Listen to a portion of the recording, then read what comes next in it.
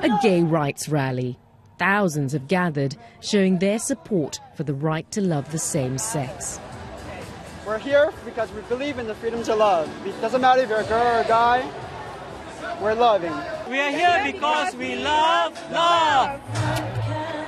This could be anywhere in the world, but what's unusual about this rally is that it's taking place in Singapore. The sex between men is still a crime. Even though the law is rarely enforced, organisers hope it will change.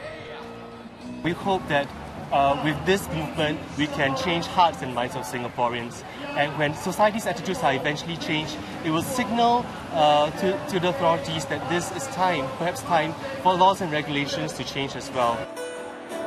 Participants dress in pink and gather to form a dot to raise awareness of gay rights. It was Singapore's very first gay rally when it took place 5 years ago. Then around 2,500 people turned up.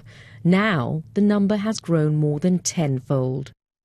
And there's a real carnival-like atmosphere here. Thousands of people gathered in this small public park, really the only place in Singapore you can have demonstrations and public gatherings like this.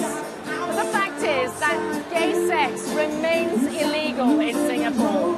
And according to a recent poll, nearly 80% of Singaporeans are against it.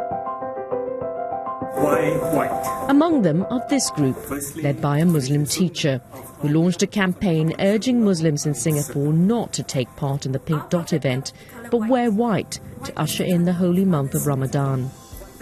If you disagree with someone's lifestyle, you must... The campaign was publicly supported by Christian groups, including this man, an influential pastor who counts some 10,000 people among his flock. What we want to do is just to represent the conservative who do not believe that the homosexual lifestyle is something that's acceptable in Singapore. We just want to speak up for them, and we're not to force anything.